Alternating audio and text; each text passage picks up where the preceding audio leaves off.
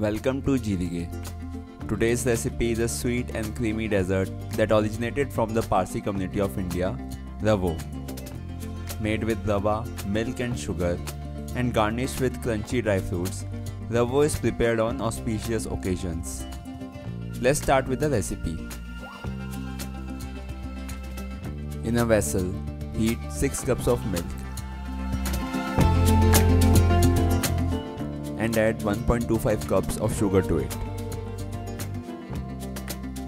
Next, let's prepare the dry fruits. In a pan, add 1 tablespoon ghee and heat it over low flame. Once the ghee is hot, add quarter cup chopped almonds,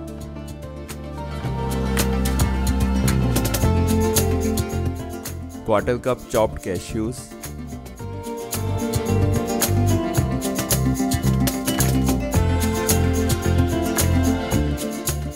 one tablespoon raisins and quarter cups chironji.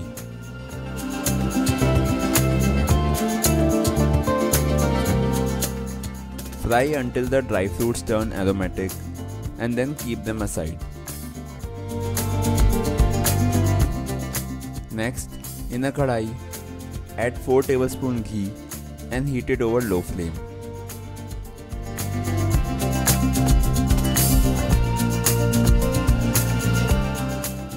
Once hot, add 1.5 cups of rava and roast it until it turns light golden brown.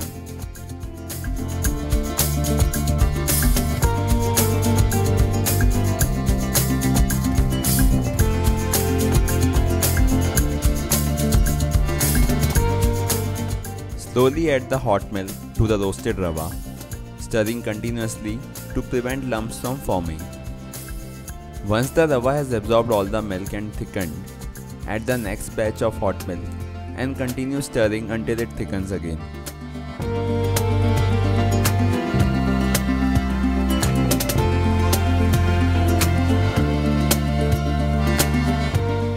Remember, we have already added sugar to the milk, so there is no need to add it again.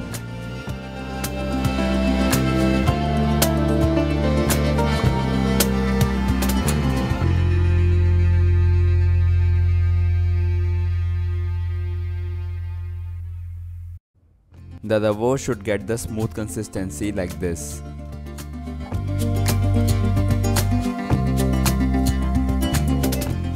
At this stage, add 1.5 teaspoon vanilla essence and mix well.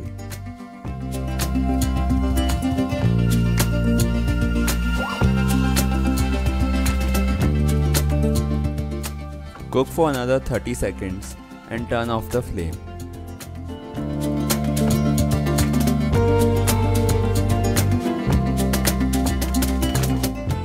Immediately transfer the hot ravo to a big bowl and garnish it with the roasted dry fruits. Set it aside and let it cool. The ravo is ready to be served. You can either serve it cold or warm. Thank you for watching. Subscribe to our channel for more Indian traditional recipes.